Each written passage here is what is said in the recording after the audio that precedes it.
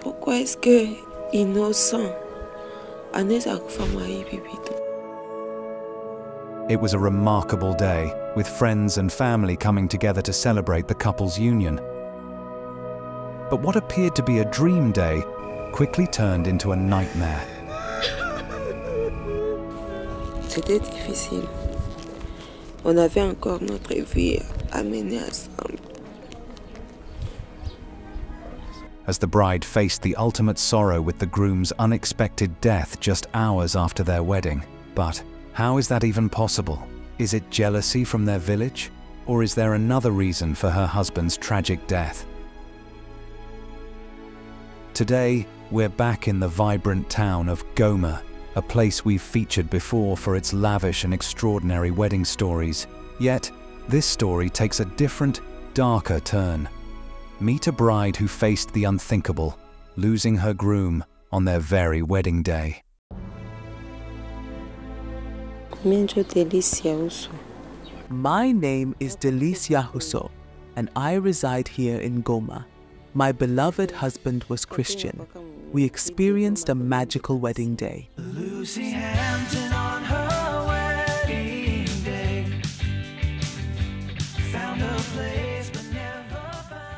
During our celebrations, when we looked into each other's eyes, it felt as if time stood still. We exchanged vows, promising our lifelong love and commitment.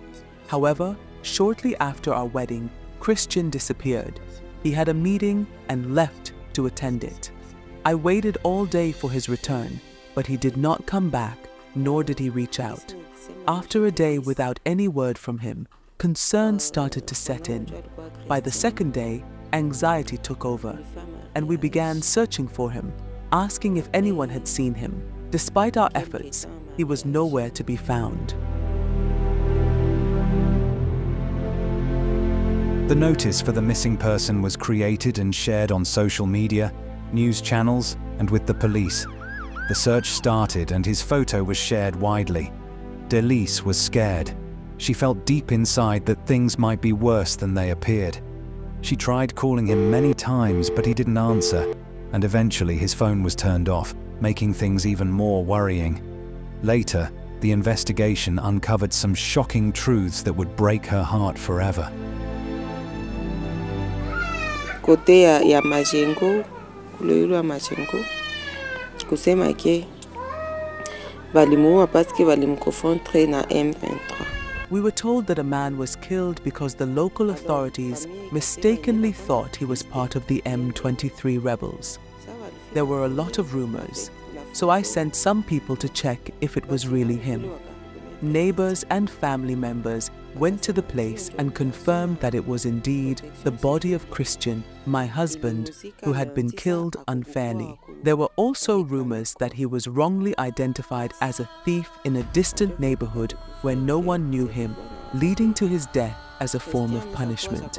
But none of this made sense to me. My husband was a decent man, and it was impossible for him to be mistaken for a thief.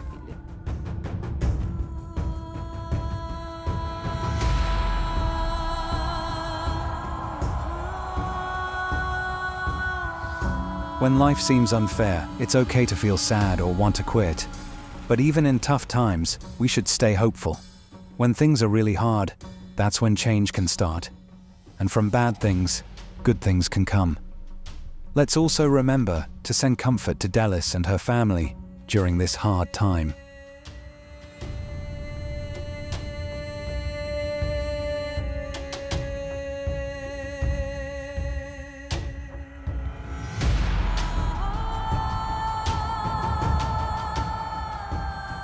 Haina precision parce que hakuna visage. It's always hard to talk about things when you're unsure because I wasn't there and no one really knows what happened.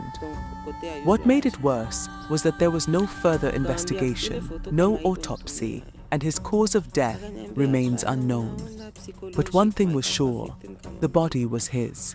Dressed in clothes and shoes I easily recognized, along with the wedding ring he always wore. We learned that he had been dead for 5 days and had been buried hastily in a distant area where nobody knew him. To give him a proper farewell, As his family, we had his body dug up and reburied in a closer and more suitable place for a respectful goodbye.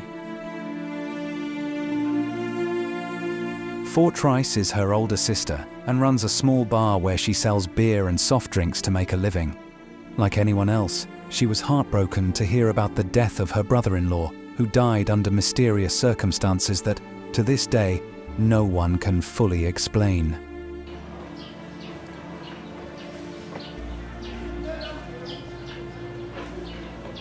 My name is Delice Yahuso, and Delice is my younger sister. I was deeply saddened by our misfortune. You can imagine the pain my sister feels after her wedding turned out so differently from what we all expected. We all hoped for a happy, loving family, but life has proven to be harsh and unpredictable. It's been 4 months since the tragedy, and I would say that my sister hasn't yet come to terms with what happened. But as her sister, I always try to be there for her, offering comfort in every way I can. We make sure she feels the family's love and support. Sometimes she tries to act as if she's okay, but we know she's not, and that's why we're here for her.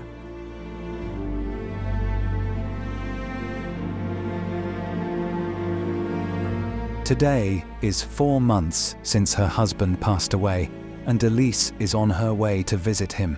She visits every month to pay her respects and share a few words with him about feeling alone in this world and how she never got the chance to say goodbye.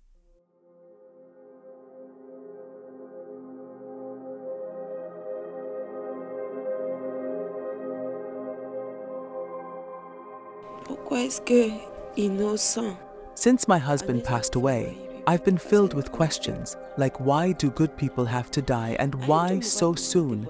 Anyone could see from his pictures that he was an incredibly humble man. A few months after he died, I had our first child, and now I have a baby who will never meet his father, and my husband never got to see his child. On top of this, I don't have a job.